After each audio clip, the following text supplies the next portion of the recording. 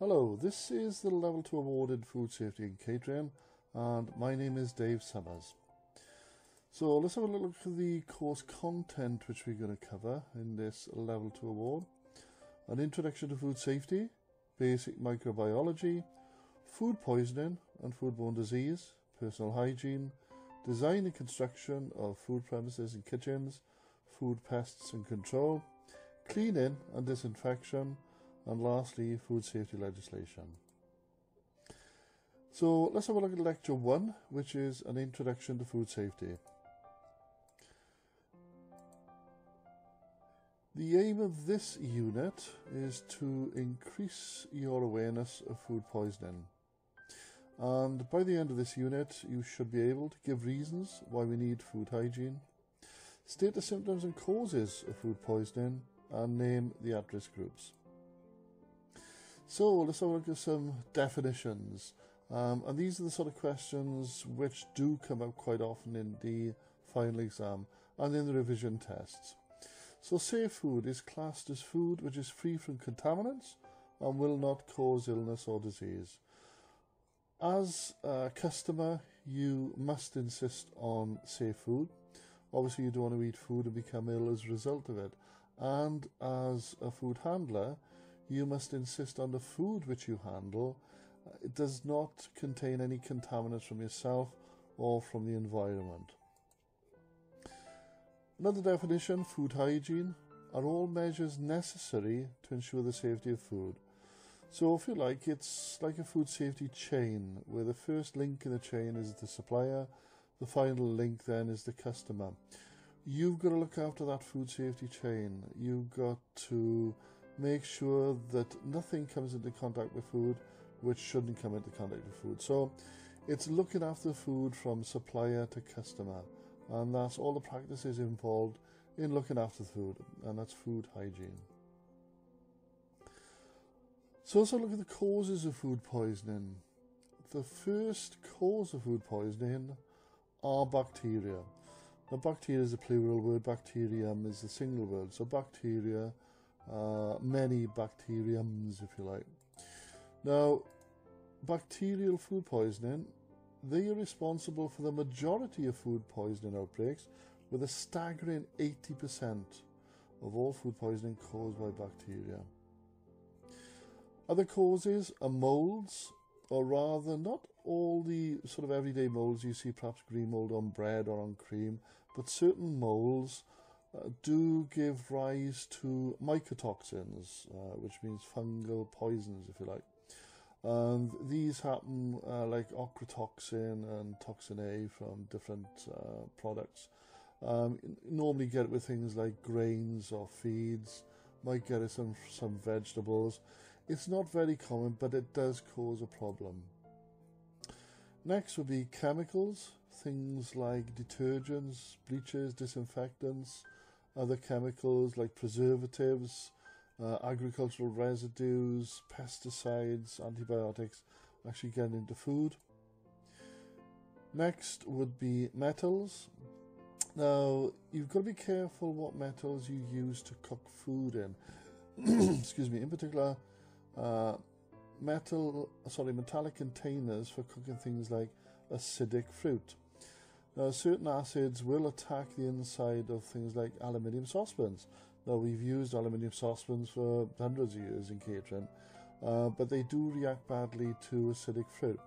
Now, it's not necessarily going to cause poisoning per se, but it will give a metallic taint to the fruit itself from the saucepan, and the saucepan actually turn black. So it's probably better to use things like stainless steel or glass saucepans. The other thing which I haven't got a graphic for, but be careful of the plastic containers which you store your foods in.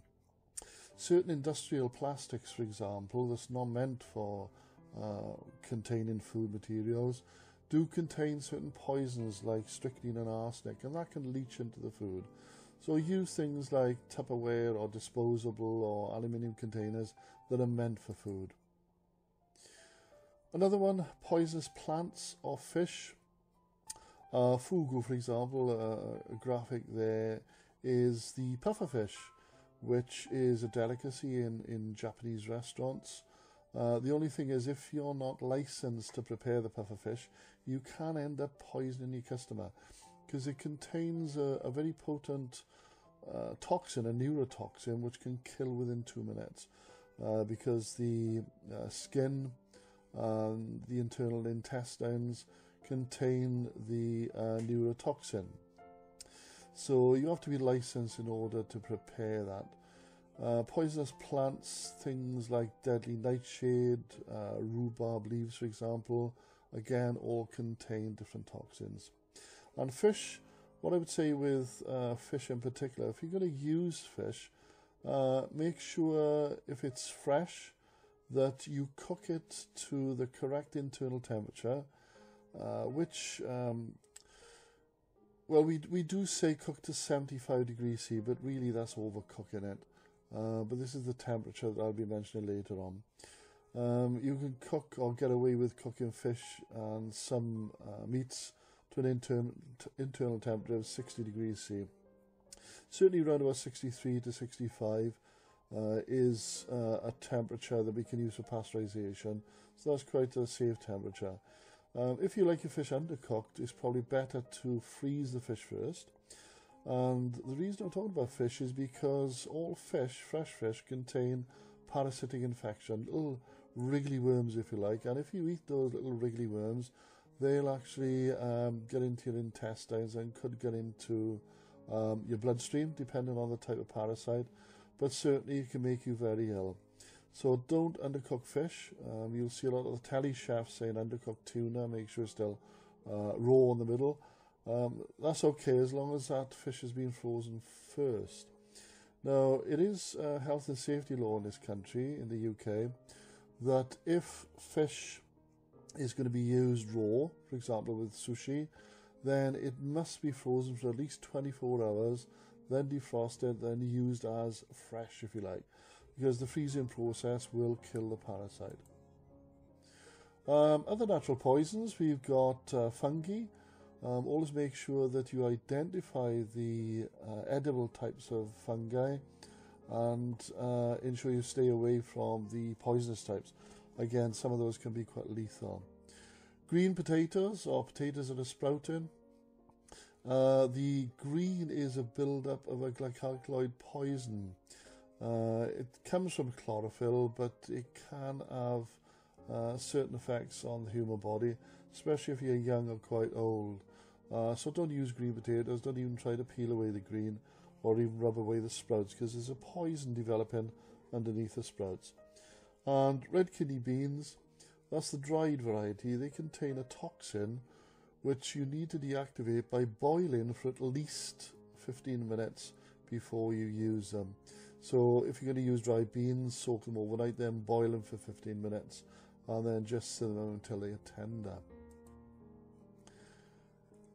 Not allergies. Now, what I mean by that is an allergic reaction to food is not food poisoning.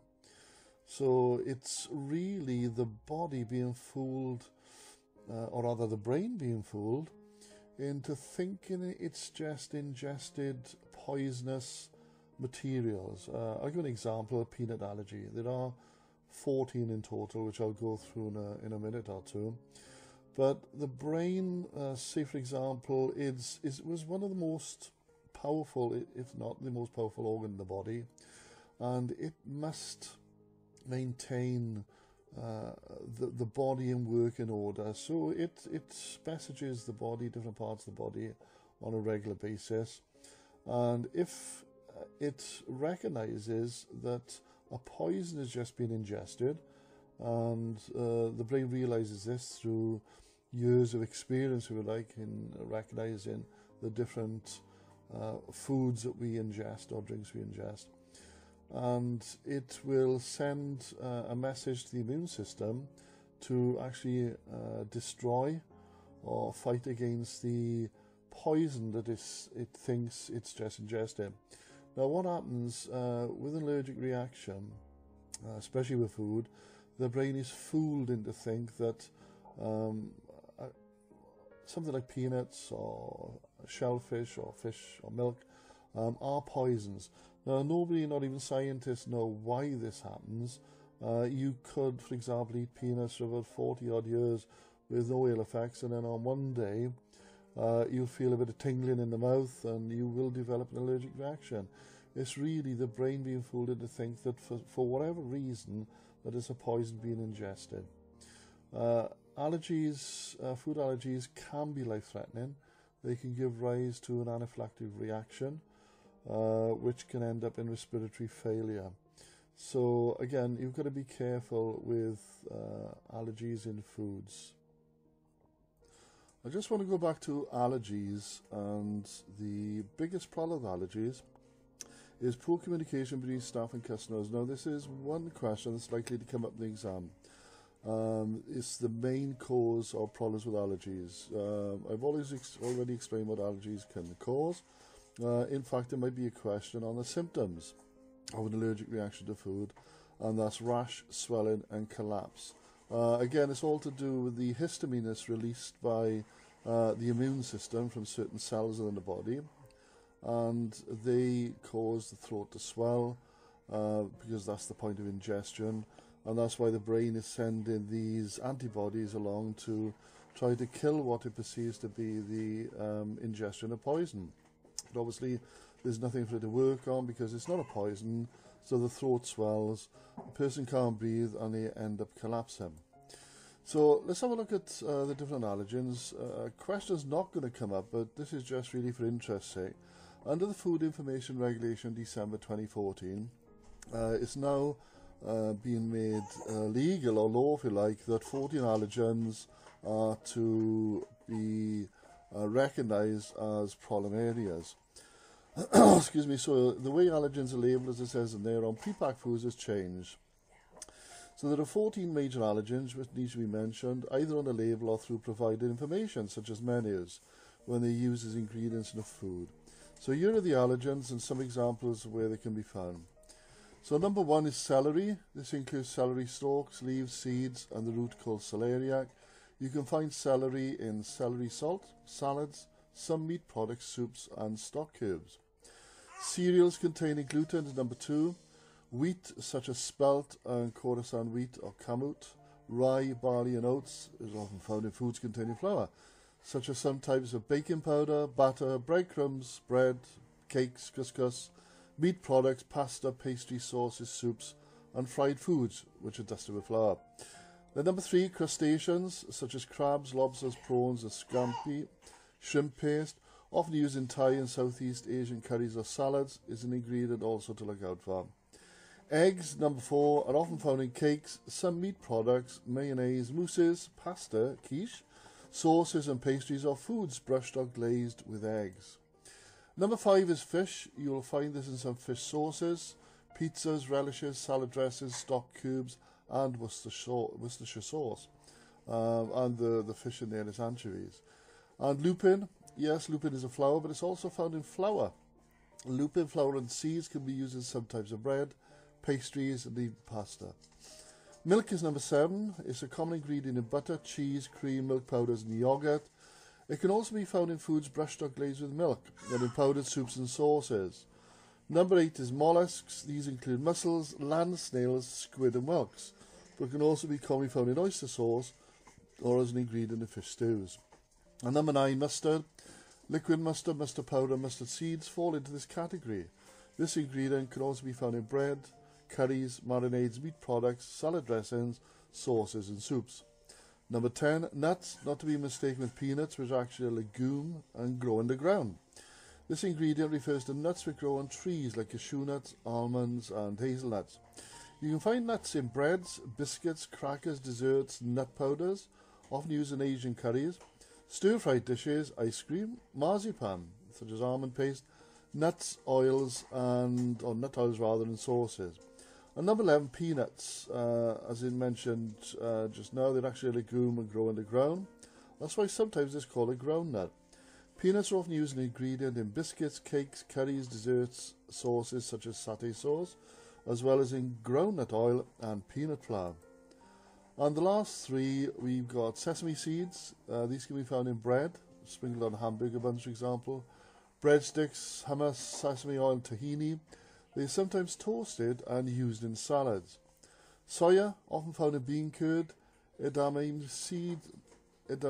beans, miso paste, texture soy protein, soya flour tofu. Soya is a staple ingredient in Oriental food. It can also be found in desserts, ice cream, meat products, sauces, and vegetarian products. And the last one, sulfur dioxide, sometimes known as sulfites. This is an ingredient often used in dried fruits, such as raisins, dried apricots, and prunes. You might also find it in meat products, soft drinks, vegetables, as well as in wine and beer. If you have asthma, you have a higher risk of developing a reaction to sulfur dioxide.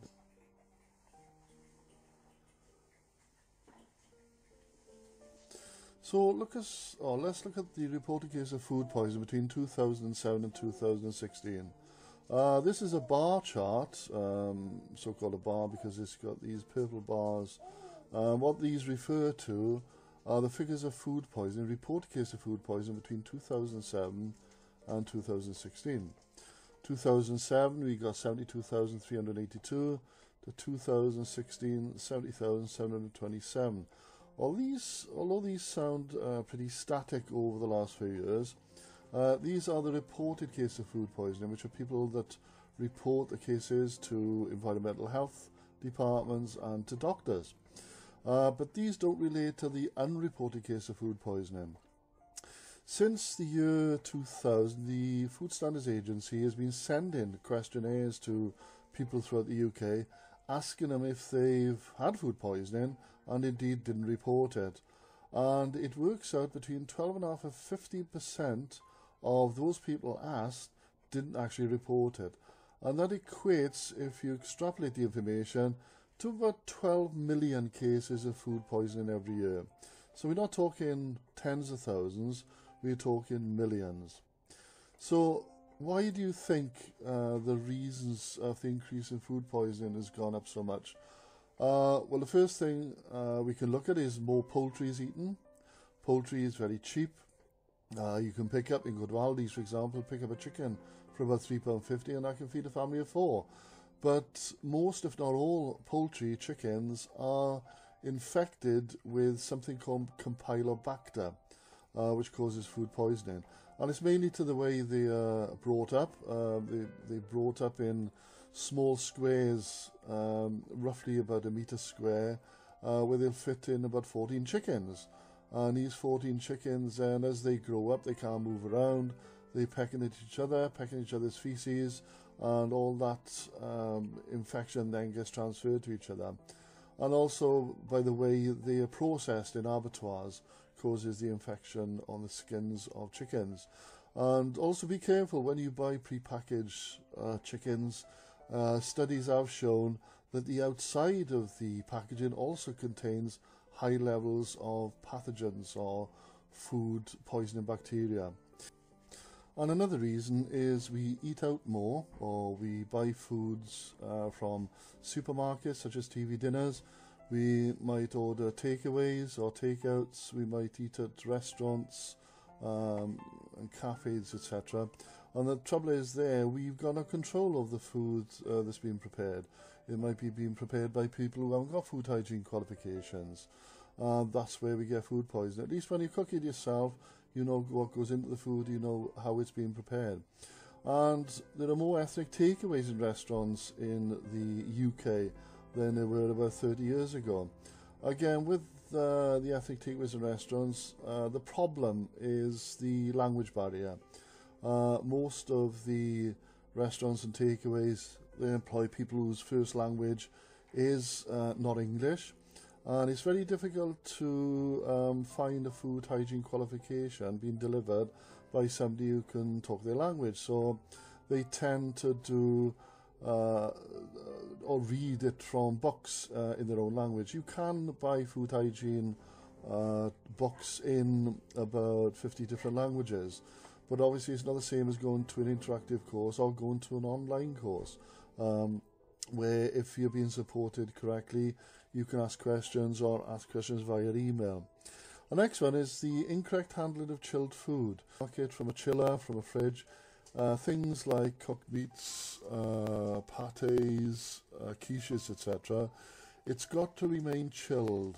if it increases in temperature from the chilled temperature between 1 and 4 degrees, then any bacteria that's present, which can be from bacteria in the environment, perhaps from food handlers that have put the quiches and meats in the chill in the first place, then the bacteria will multiply. They'll start to grow on warm food.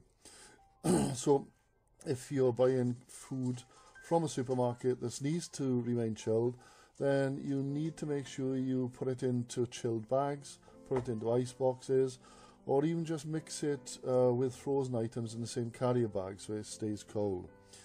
Another reason is less preservatives are used these days. Going back about 50 years ago, we used to use a lot of chemicals to preserve our foods, and as time has gone on and technology has improved, we have found that a lot of the chemicals that have been used can actually cause different disorders and diseases. So we tend to use more natural chemicals or preservatives such as vinegar, sugar and salt. Another reason for the increase in food poisoning, especially during the summer period, is the use of barbecues. Now, there's two reasons why barbecues are a problem. The first reason is that you're dealing with raw and cooked food. Now, one question that might come up on the exam is, what should you always do with raw and cooked food? You must always keep them separate. And it's the same with barbecues. When you're cooking meats on the barbecues, you must ensure that the raw meat doesn't come into contact with the cooked meat. So just keep them totally separate. And wash your hands between cooked and raw as well. Also, when you're cooking on a barbecue, it tends to cook by fierce heat. And the heat then could make the outside of the product burnt, if you like, and you think it's cooked. Well, on the inside, it's not cooked. And remember this, all raw meat contains food poisoning bacteria, which can cause illness and possibly death. And the last one for this one is intensive farming and feeding. And this is where, for example, I give an example of the poultry where you've got 14 chickens in a square metre. That's intensive farming. Then you've got intensive feeding also, where farmers will, for want to get their animals to the market a bit quicker, they'll feed their animals supplemental feeds. And a lot of these feeds are not sterilised, and therefore the feeds themselves will contain different bacteria, parasites and other fungal diseases that can cause problems with the animal.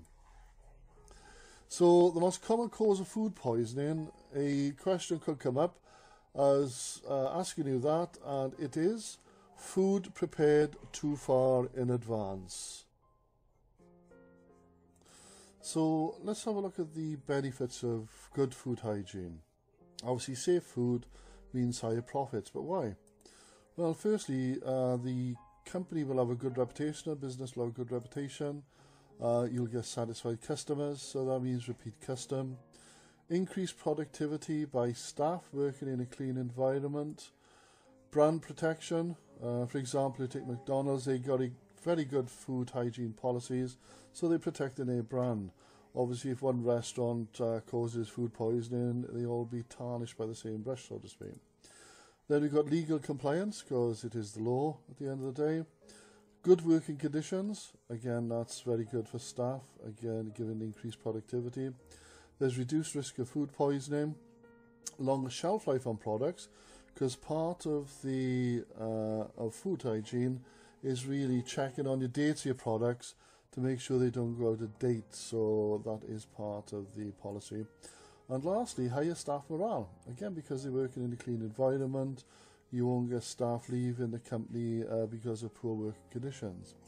And then on the flip side of the coin, what are the costs of poor food hygiene? Unsafe food means lower profits. Well, why? Well, there's the increased risk of food poisoning, food complaints from customers who then wouldn't return, brand damage, loss of business, closure, fines and legal costs, which can run into millions of pounds, costs of civil action. Civil action really is somebody has food poisoning, they take out an action, they sue the company for causing food poisoning.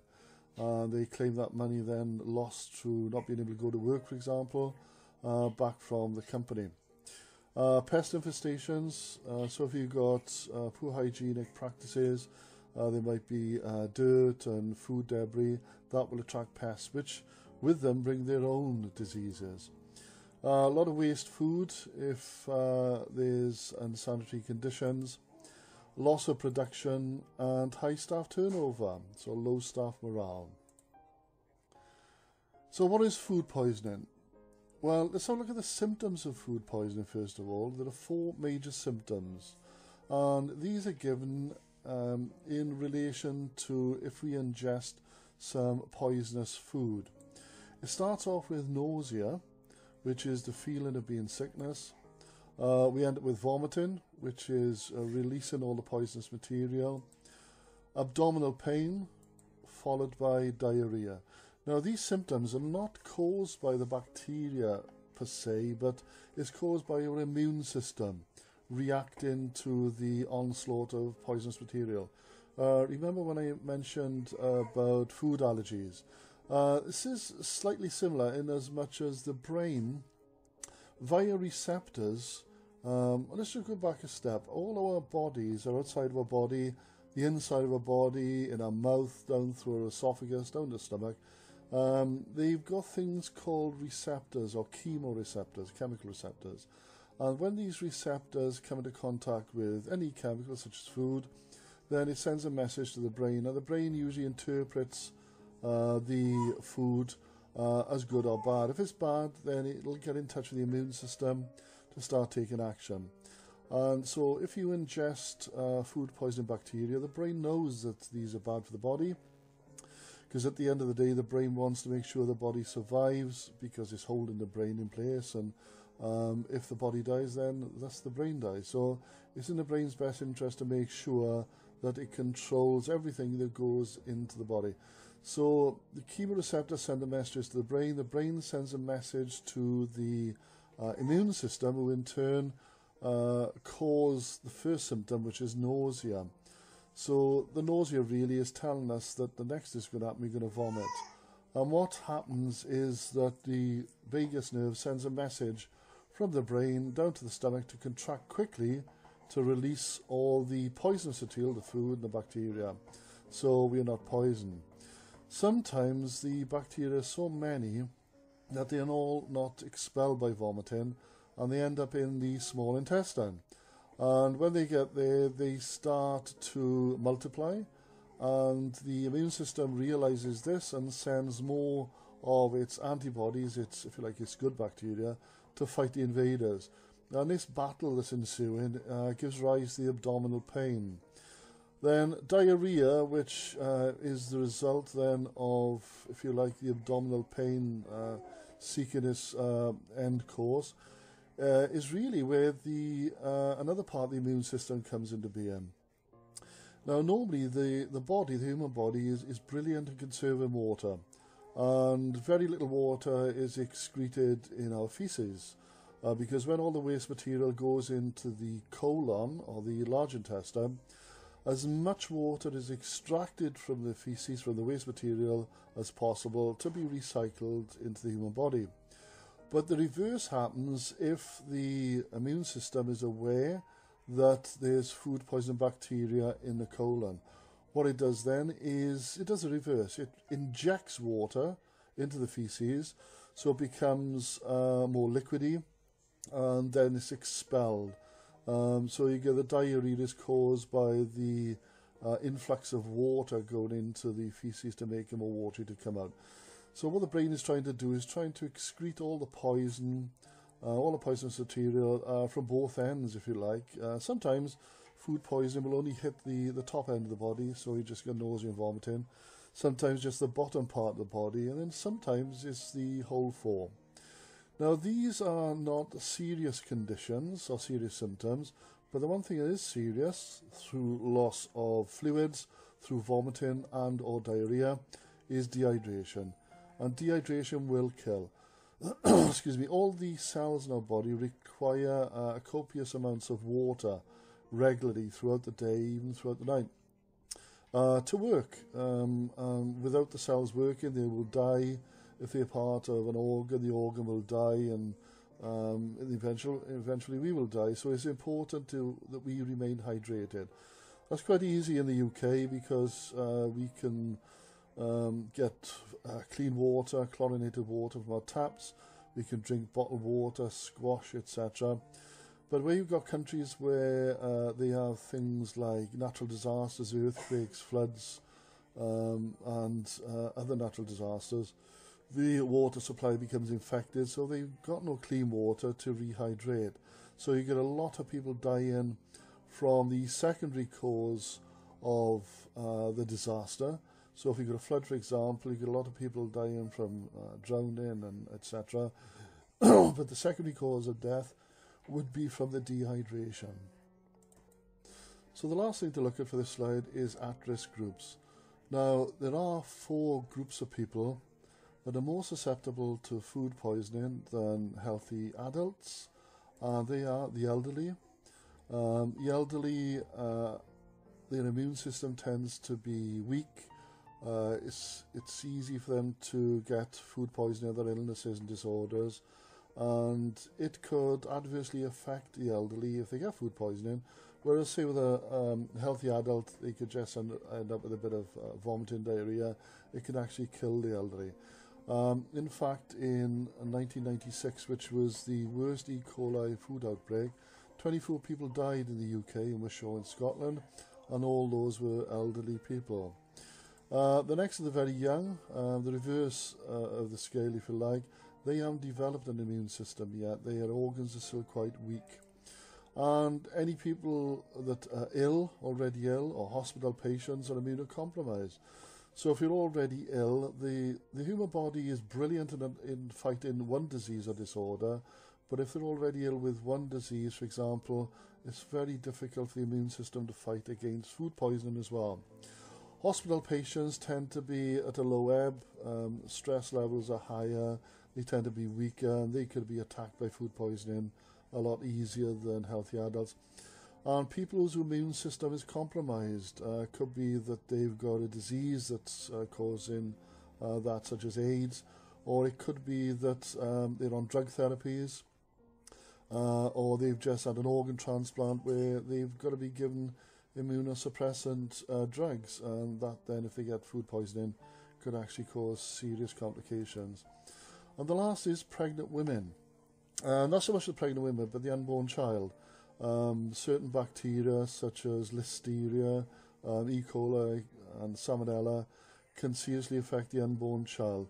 So again, it's important to ensure what you're eating is safe, especially when you're pregnant. I'll give an example. This is a cheese, Camembert cheese, but it's made from unpasteurized milk. Now, unpasteurized milk could contain amounts of food poisoning bacteria that could compromise the fetus's safety. So it says on there, there's usually a warning label. This cheese has been made using unpasteurized milk. There'll be naturally occurring bacteria. Some of those could be food poisoning bacteria. So they may be harmful to the health of pregnant women, children, the elderly, and anyone with a low resistance to infection. So again, you need to be careful with the types of food you eat when you're pregnant. So that's Unit 1 over. What I'd like you to do now, if you just click on the link below, the revision test for Unit 1, there'll be 6 questions for you to answer. At the end of the test, then it'll ask you to send me an email, and just click on yes to send via your email program, and it just gives an example of the results you're getting. These are not part of the exam. Even if you fail the unit tests, you may still want to go on to the exam, which is fine. It's just that if you fail quite a few of the questions in the revision test, you might not be ready for the exam, so you might want to go through the units again.